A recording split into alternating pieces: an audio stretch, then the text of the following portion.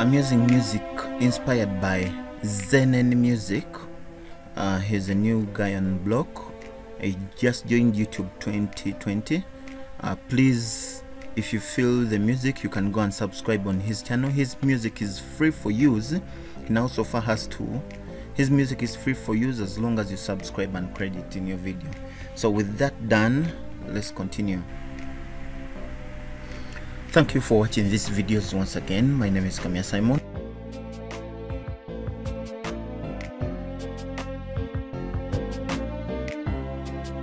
Today we're going to talk about the 3ds Max architecture. Now you can see that we are still using the documentation and we're trying to understand the documentation. Now I'm going to try and summarize some of the things that you need to know in this video.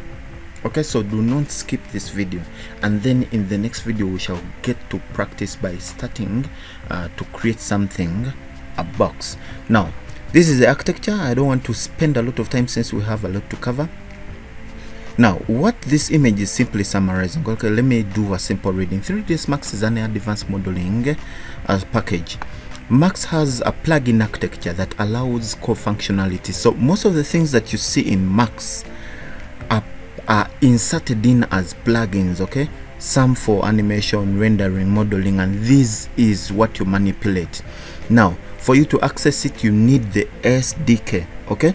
And this is what you're manipulating. You're manipulating animation plugins, modeling plugins, rendering plugins, utility plugins, and some other extensions. Okay, now most of the plugins that you're working on are given extensions. So Max Script is also present.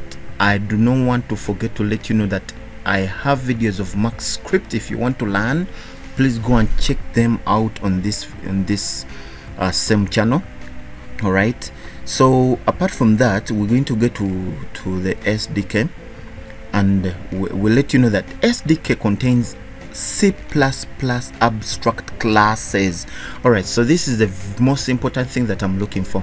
Now when you're programming in Visual Studio, okay, in the Solution Explorer, in the Solution Explorer, if you come to external dependencies, you're going to see most of the classes that you'll be referencing to while accessing most of the items. And you very well know that in C++ we must have a header class. So we have .h. all right, so those classes are also categorized.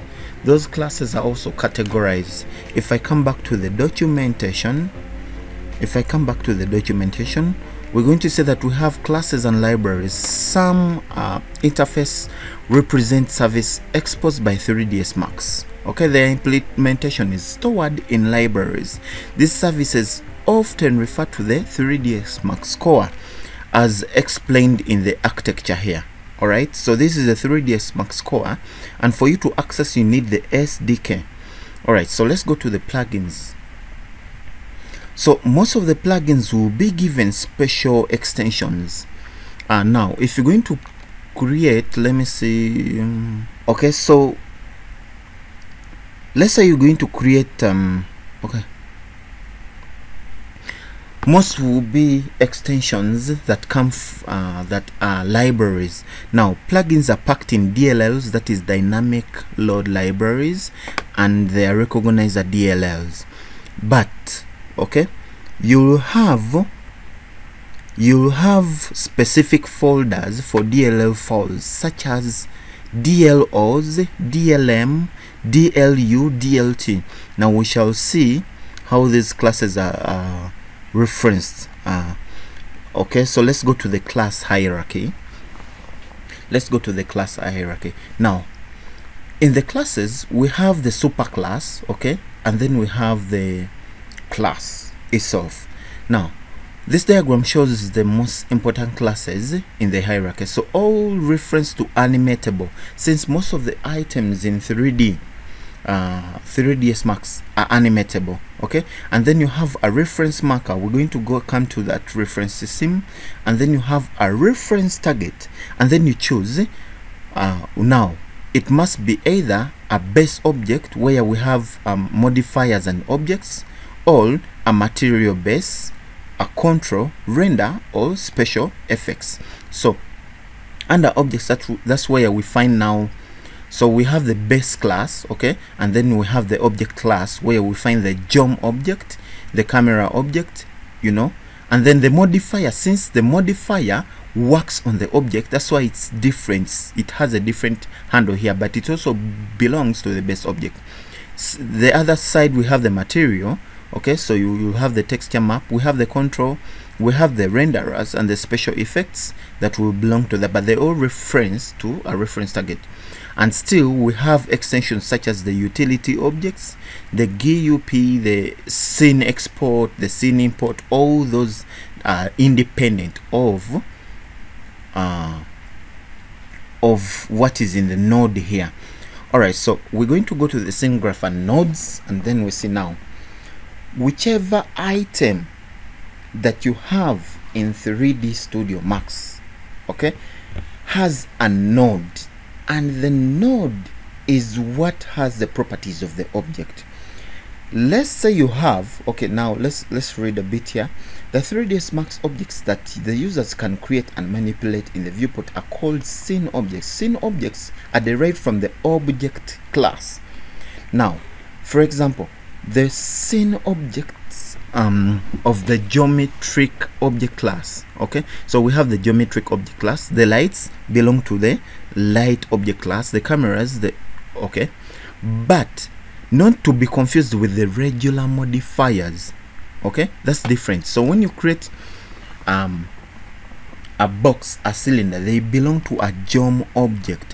When you create an omni light, okay, a spotlight, different from an omni light, they belong to the light object class, okay. Now the geometry pipeline system handles mesh processing conversion.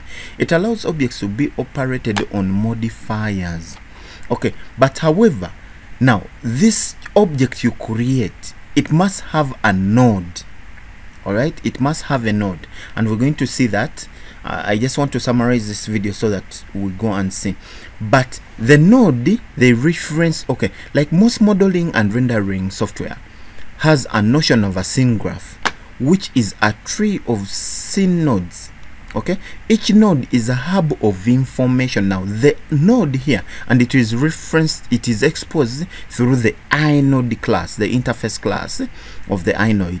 Now the geometry object here will be able to create a box, but the properties of the box must be attached to a certain node, and this node is what has the properties of the geometry that you've created. For example, the color, the size, the number of segments, meaning the hierarchy will have the inode attach this to the object. All right, so let's go to the parameter blocks. Now the parameter block system is a mechanism used to manage parameters used by a plugin. For example, the bend modifier or a sphere's radius. Okay, now these parameters are attached to the other node that we talked about. For example, you expose a UI element to the user. Okay, 3ds Max uses the parameters block system to expose UI elements to the user, either automatically or manually. 2, to notify the plugin of changes or parameters using the reference system. Okay, we come into the reference system to serialize a plugin data, specifically data stored to that plugin associated block, and then exposes the plugin data to the Max script. Alright, the parameter blocks is represented by iParam block 2 and are not constructed from a parameter block descriptor. Now, let's say you want to save something.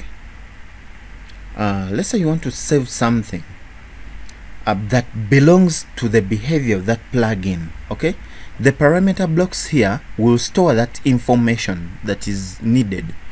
All right, so the parameter reference targets. Should I get to the reference system before I get to this? Okay, let me get to the reference system. Alright, so this is a reference system.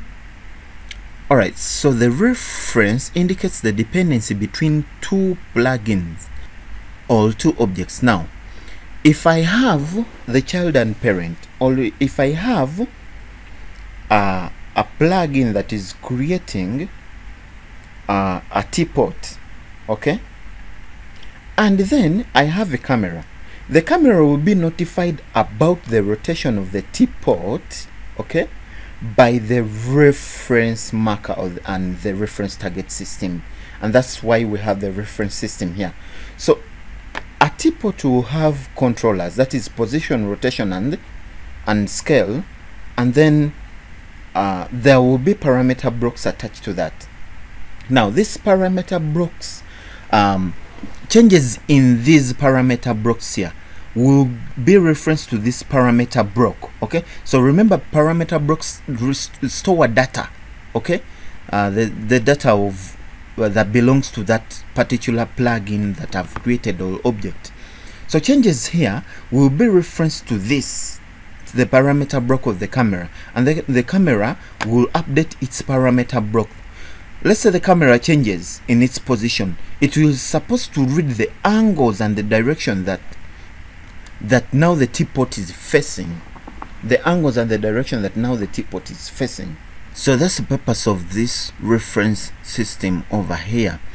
Alright, so let us go to the